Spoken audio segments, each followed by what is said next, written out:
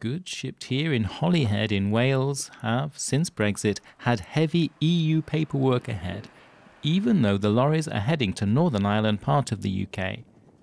That's been one of the central problems with Brexit's Northern Ireland Protocol, which London and Brussels now say has been resolved.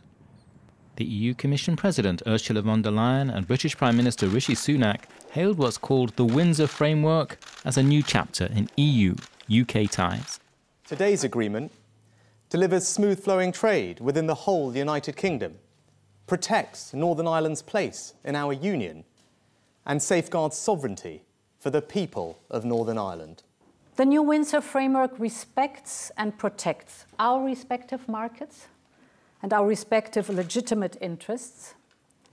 And most importantly, it protects the very hard-earned peace gains of the Belfast Good Friday Agreement.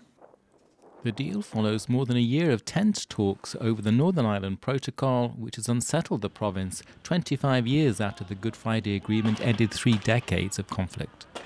Thousands of pages of EU law scrapped. The Windsor Framework on Northern Ireland introduces a new green lane for goods staying within the UK. It means UK-approved food and medicine are fully available and ensures future VAT changes made for the rest of the UK apply now to Northern Ireland as well. It also limits oversight by the EU's European Court of Justice of rules concerning Northern Ireland, and the Northern Ireland Assembly will be allowed to prevent application of new EU laws.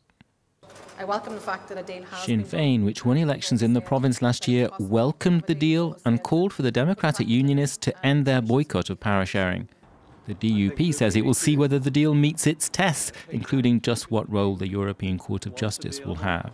And how does that match our 7 tests? Can I congratulate the negotiators? This is not yet a done deal. UK MPs will vote on the new arrangements for the province, which has been without a devolved government since last February. About the manifest failures of the original Northern Ireland Protocol.